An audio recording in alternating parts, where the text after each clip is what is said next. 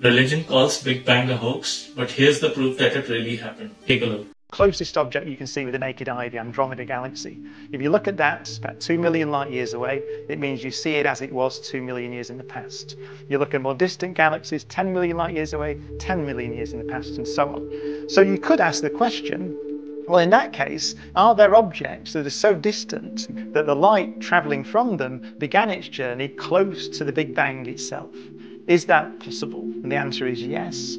And that light was first detected in the 1960s. It's called the cosmic microwave background radiation. So essentially the idea is, how far can I look in every direction? You can look about 13.8 billion years into the past, back to the origin of the universe. That is the furthest we can see. We can't see further back than that because in earlier times, the universe was so hot and so dense that it was in the form of what's known as a plasma.